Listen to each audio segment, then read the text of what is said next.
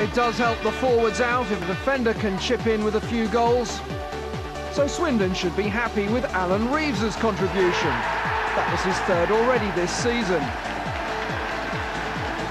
A man who knows all about goal scoring is Guy Whittingham. He joined Oxford on loan from Portsmouth last week and marked his first game with the equaliser.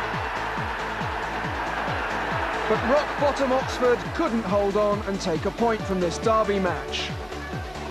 Sub Giuliano Grazioli had only been on for a few seconds before he nodded in the winner to earn the Robins their first home win of the campaign. Swindon 2, Oxford 1.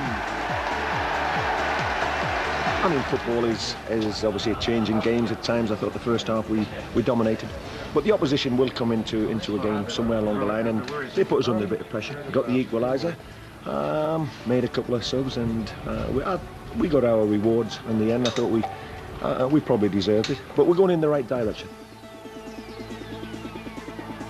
Well, no change in the bottom three in Division 2, but Swindon moved from 4th bottom to 7th bottom.